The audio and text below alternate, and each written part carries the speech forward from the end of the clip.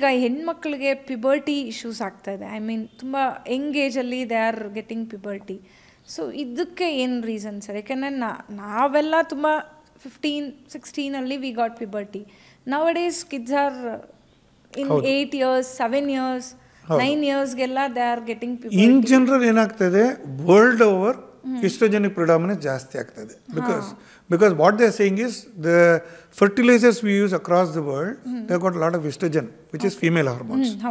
So if you look at it, sperm count for men is coming down. Incidence of underutilization in males is increasing.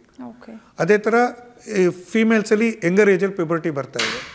So ಇದರಲ್ಲಿ ಎರಡು ಥರ ಇದೆ. ಒಂದು ಹೇಳ್ದಂಗೆ general normal puberty ಸ್ವಲ್ಪ ಬೇಗನೆ ಬರ್ತಾ ಇದೆ. ನೀವು ಹೇಳ್ದಂಗೆ 15 ಬಂದು 9, 8, 10ಗೆಲ್ಲ ಕೂಡ ಬರ್ತಾ ಇದೆ. ಇದು ಬಂದು ಇನ್ನು ಕೆಲವು ಮಕ್ಕಳು ಏನೋ ಕಾಯಿಲೆ ಇದೆ, ಅವ್ರಿಗೆ ಪ್ರಿಕಾಸಿಸ್ ಪ್ಯೂಬರ್ಟಿ ಅಂತ ಆಗುತ್ತೆ.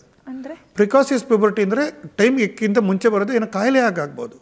ಫಾರ್ ಎಕ್ಸಾಂಪಲ್, ಅವ್ರಿಗೆ ಮೈಯಲ್ಲಿ ಒಂದು ಯಾವ್ದಾದ್ರು ಗಡ್ಡೆ ಇತ್ತು, ಅವ್ರ ಅಡ್ರಿನಲ್ ಗ್ಲ್ಯಾಂಡ್ ಸರಿ ಫಂಕ್ಷನ್ ಮಾಡ್ತಾ ಇಲ್ಲ, ಅದ ಕಾರಣವಾಗಿ excess amount of female hormones ಬಂದರೆ ಆ ಮಕ್ಕಳು 4 ವಯಸ್ಸು ಮಕ್ಕಳು, 5 ವಯಸ್ಸು ಮಕ್ಕಳು ಕೂಡ ಆ ಥರ ಬರ್ಬೋದು.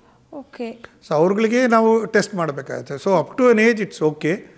ಇಲ್ಲ ಅಂದರೆ ನಾವು endocrine evaluation, hormone evaluation full ಮಾಡಿ ನೋಡಬೇಕು. ಇದು ನಾರ್ಮಲ್ ಪ್ಯೂಬರ್ಟಿನ ಸ್ವಲ್ಪ ಬೇಗನೆ ಬಂದಿದೆಯಾ, ಇಲ್ಲ ಬೇರೆನ ಕಾಯಿಲೆ ಮೂಲಕ ಆಗಿದೆಯಾ ನೋಡಿ ಅದಕ್ಕೇನೋ ಟ್ರೀಟ್ಮೆಂಟ್ ಕೊಡಬೇಕಾ ನೋಡಬೇಕಾಗುತ್ತೆ.